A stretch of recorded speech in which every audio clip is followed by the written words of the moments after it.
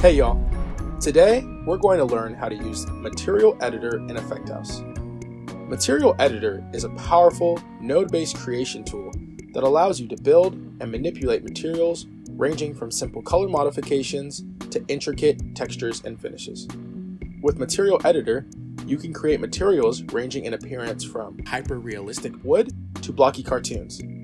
You can also use Material Editor to create post-processed materials that make your camera feed look super pixelated. The possibilities are as endless as your imagination. So get ready to materialize your ideas as we show you how to use this nifty feature. Like visual scripting, Material Editor is a node-based creation tool that lets you string together nodes with flows of logic to achieve your desired result. Today, I'm going to show you how to create a custom material that you can apply to the 3D hair model in the dynamic chain template. First, let's find the dynamic chain template we want to use, and then open it. We're using this template because it has a cool 3D hair model that we can apply a new material to, with neat results. After the template loads, click on the hair object in the scene panel. You'll notice that there are two pieces of hair in the front that both use the preset template material called hair mat. We're going to use Material Editor to create our own material and replace it.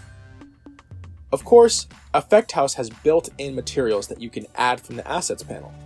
But Material Editor has the advantage of allowing you to build materials completely from scratch, giving you full control over the final result. So, to create a new material, click on the Add button in the Assets panel, hover over Material Graph, and then select Empty Material Graph. This opens up the Material Editor in the same space as the Visual Scripting panel. You can switch between these panels by clicking on the tabs. You can also rename your material. So let's call ours New Metallic Material, since we eventually want to create metallic looking hair. Alright, so you've probably already noticed that Material Editor looks pretty similar to visual scripting. They are similar, in the sense that Material Editor also uses nodes with inputs and outputs to create flows of logic. To add a node in Material Editor, you can click on the Add button, or right-click on the panel and select Add Node, or simply double-click anywhere on the panel. For our new material, we're going to go to Material Mode and select the Standard PBR shading model. There are several different material modes to choose from, but we're choosing Standard PBR because it uses physics-based rendering to create a realistic response to light. Next, we'll link the Standard PBR node's color output to the shader node's color input, which creates a generic standard PBR material. This shader node controls what the material looks like with your configured lighting conditions. Since we have a basic material created, we can apply it to our hair. All you need to do is click on the hair object, click on the material field in the inspector panel, and then choose the new material.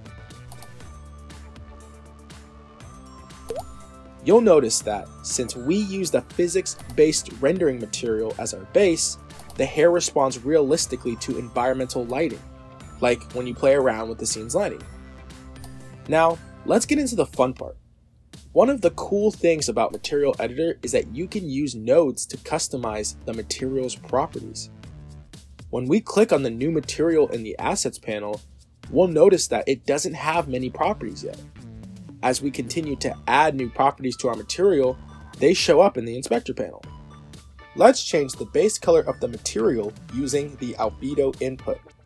To do so, I can click on the My Items button, then I can click on the Add button next to Parameter, and then select Color. To add this color parameter as a node, I can simply click on the plus sign next to it. Nice! However, you'll notice that when I try to connect the color parameter node to the albedo input, the line turns red. This is because the color output's data type doesn't match the albedo input's data type. That means I need to convert the color parameter's data type to match the albedo input using a node called cast. Right now, the cast node is converting the color data into a number, which is not what we want. Since albedo is made up of X, Y, and Z values, to fix this, we can click on the cast node, click on the details button, and then change the cast type to vector 3. Now we can connect the cast node to the albedo input. You'll notice that when we do so, a color property shows up in the inspector panel. I'll go ahead and choose a color.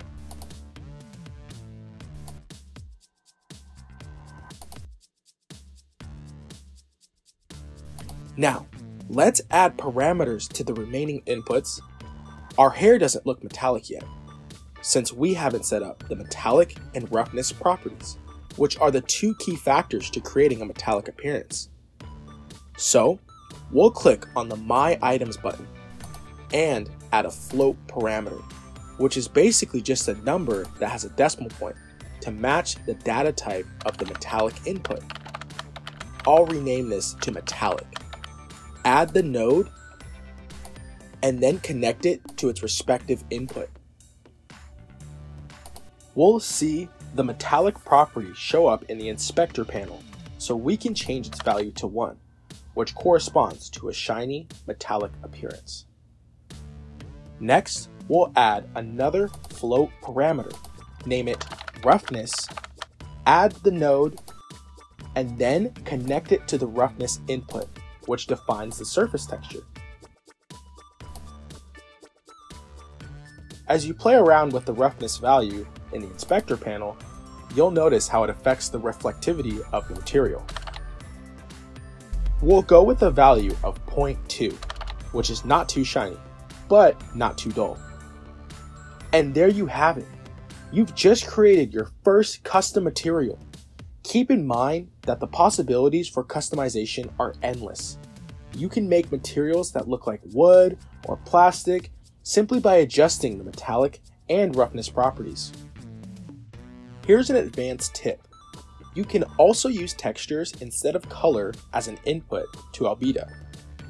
Let me demonstrate. All you got to do is add a sample texture 2D node and connect it to the albedo input.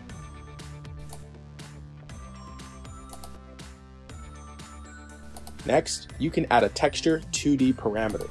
Let's name this one texture-based color. Then, just add the node and connect it to the texture 2D input.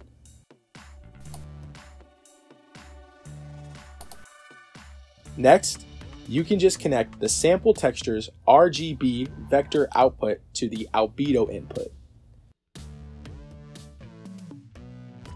Now you have a texture-based property that allows you to use a texture as your base color. I'll just use one of the template's pre-made textures here. And that's all you need to do. Now that we've covered the basics of creating a customizable material, let's go one step further and use visual scripting to make our material interactive. Let's say we want to gradually make the hair change color after a person taps on the screen. First, I'll need to connect the color parameter back to the albedo input. Then, I'll go to the visual scripting panel and then add our material's set color variable from the inspector panel. Then, I'll add a finger touch 1 point node to represent tapping on the screen. Now, I need a node to control the change in color over a short period of time, like 3 seconds.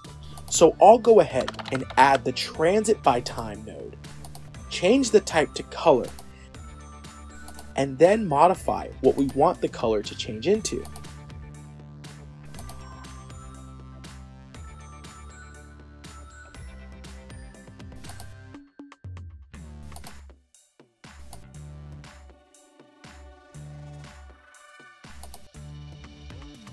Then, we'll define a duration of 3 seconds. All that's left to do is connect the nodes. We'll make the finger touch start the transition, and then connect the transit node to the set color variable.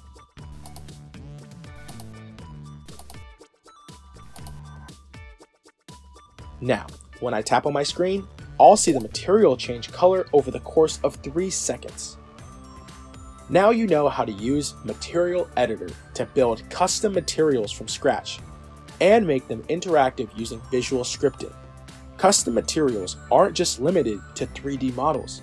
You can also use Material Editor to create post-process materials that modify your camera output, from metallic hair to camera filter effects. The possibilities are endless. Remember to experiment and have fun.